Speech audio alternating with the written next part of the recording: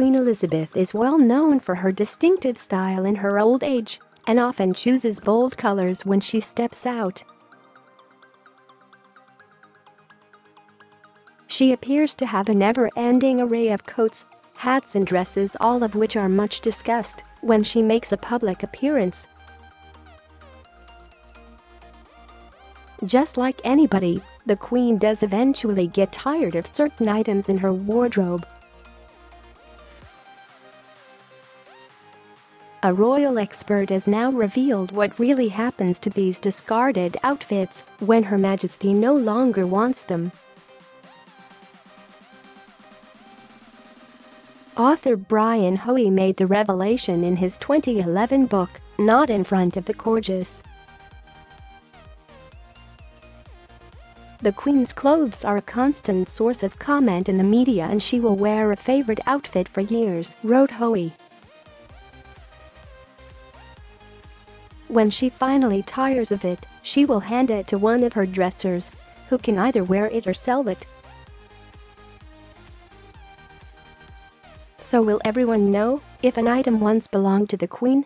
Unfortunately, this is not the case, according to the author. There is one provision, he said, all labels must be removed, and anything that could possibly identify it as having come from royalty obliterated. If items are sold, does this mean anyone could end up buying an outfit once worn by the Queen of England? Incredibly, the answer is yes.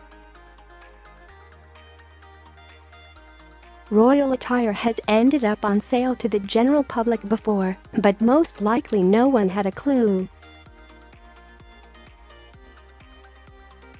One frock found its way to a jumble sale near Sandringham, but in spite of its obvious quality, it failed to sell, wrote Hoey.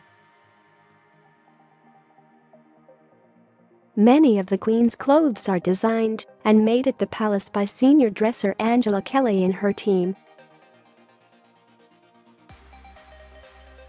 Kelly, who was taken on as a dresser in 1993 after working as a housekeeper for a British diplomat, once explained, "The Queen loves clothes and is a real expert on fabrics.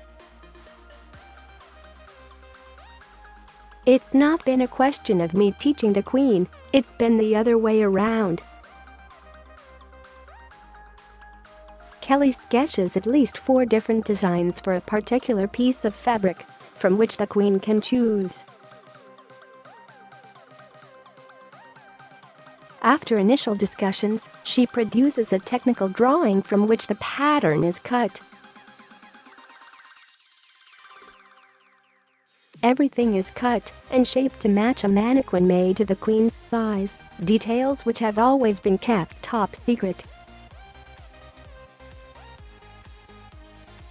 A prototype, or toile, is then made from rough cotton, allowing the design to be tweaked before the final fabric is cut. Fitting sessions typically last half a day.